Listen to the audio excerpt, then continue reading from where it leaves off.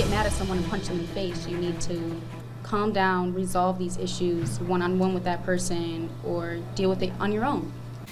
Students say social emotional learning, commonly called SEL, is the difference between chaos and keeping the peace. Social emotional learning programs are popping up in schools across Michigan, including the Lansing School District. Good evening, I'm Ann Emmerich. And I'm David Andrews. Today, students had the chance to share with parents and educators why SEL is important to them. News 10's Riley Connell heard from these young voices this morning. And she tells us what they had to say about the impact of this feelings-focused curriculum. Schools have always taught kids basic communication skills, but here at the Lansing District, they're taking it a step further with social emotional learning.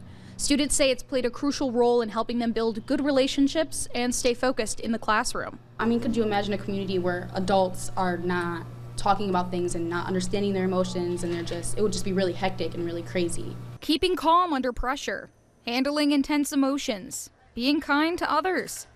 These are the skills people need to be productive members of society.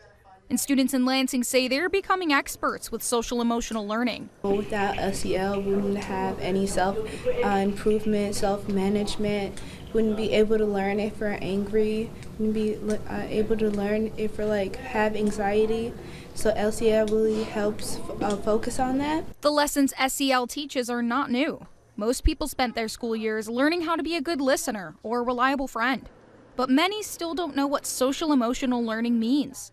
Educators want to make sure they do. It's important for the community to actually know what's going on in the building, how we're supporting students, so that they know that we are giving them everything that we have in order for them to be successful.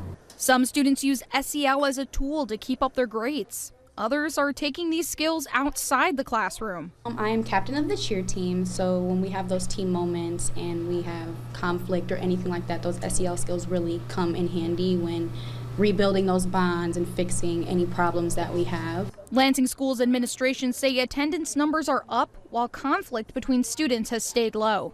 They believe they have SEL to thank for this change. In Lansing, Riley Connell, News 10. A school support agency known as the Urban Assembly is tracking the impact of social emotional learning in Lansing schools. They hope the program's success within the district inspires other institutions to try it out.